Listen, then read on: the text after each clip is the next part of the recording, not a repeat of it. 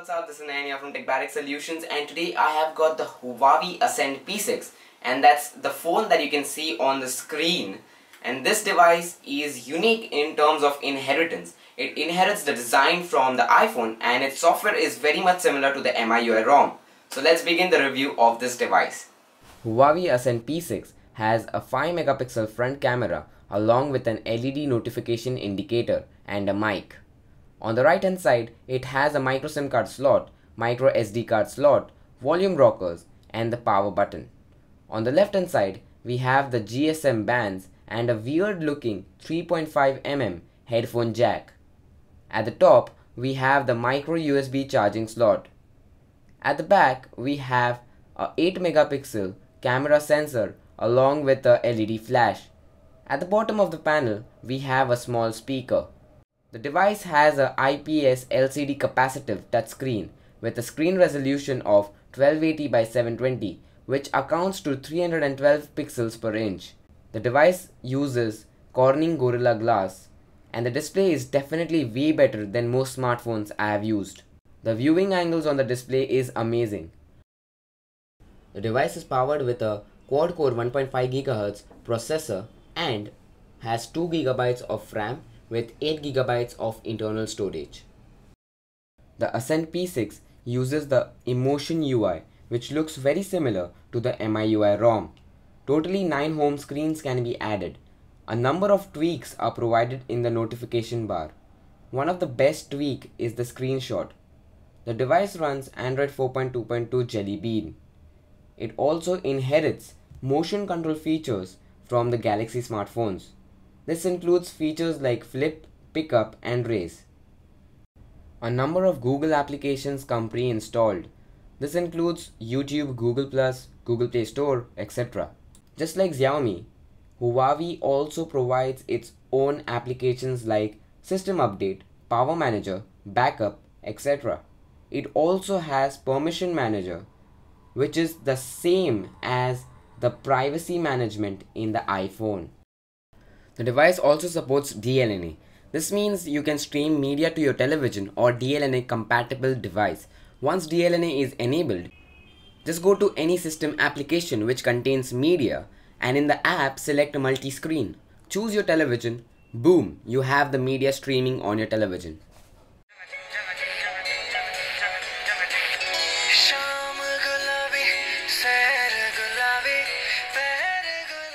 A number of unnecessary animations make the device quite slow at times. The device scored 14918 in Antutu benchmark. It is a decent score and very close to the Nexus 4, but on comparing it with the Xiaomi Mi2s, it was way behind.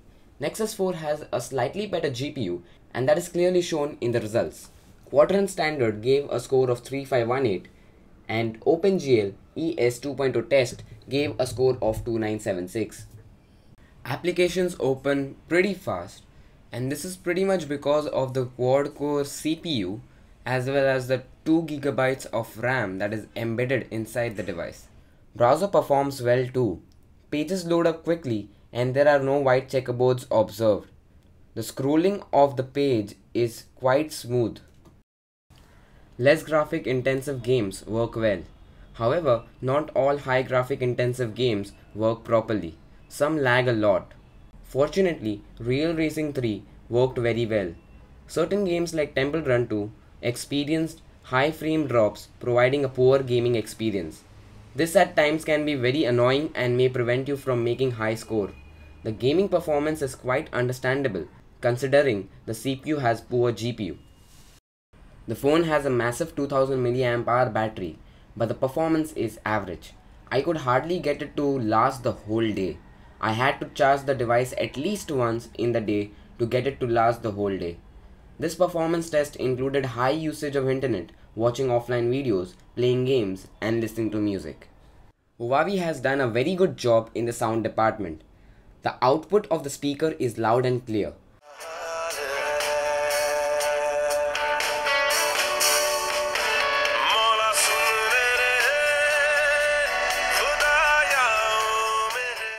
Even the headphones give a good clear output, but they are not comfortable, and even at medium volume, people around you can hear what you are listening to. The device comes with a 8 megapixel rear camera and 5 megapixel front camera. The rear camera can shoot videos in 1080p, whereas the front camera can shoot videos at 720p. The sharpness in the photos is lacking, but the autofocus works great.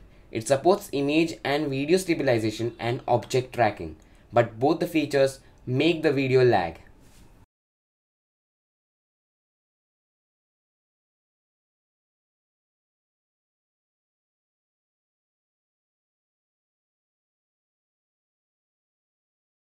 It is a sunny day and this is a test video from the rear camera of the phone. On enabling stabilization, the video becomes too laggy and does not retain its original quality. The front camera shoots great videos and captures some amazing photographs. I will give this device a 6.5 on 10.